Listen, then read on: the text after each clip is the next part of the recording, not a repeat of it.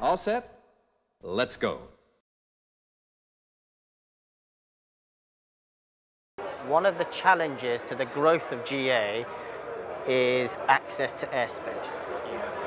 So I wonder whether you think the Directorate of Airspace Policy is on message to what you're trying to inspire in terms of engagement and a take-up and a growth. The future airspace strategy is key, because if we can bring in the changes of the future airspace strategy, push the commercial traffic up, that will free airspace at the lower levels and make it easier to operate.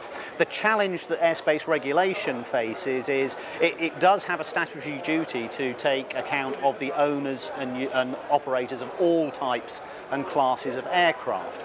That's not the same as giving everybody exactly what they want, but they do have to take that into account and fulfill the CAA statutory responsibility to protect the consumer, to protect the customer, to protect third parties, however you want to phrase it. Airspace is a national asset. It is a scarce resource.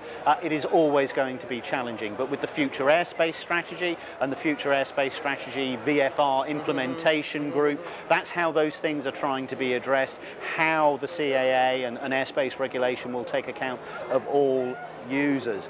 But we've got to ask ourselves, what is it that we can do, both the CAA and the community, in terms of electronic conspicuity, in terms of instrument rating qualifications, to make access to airspace, even regulated airspace, easier to achieve? And these things we're going to have to do.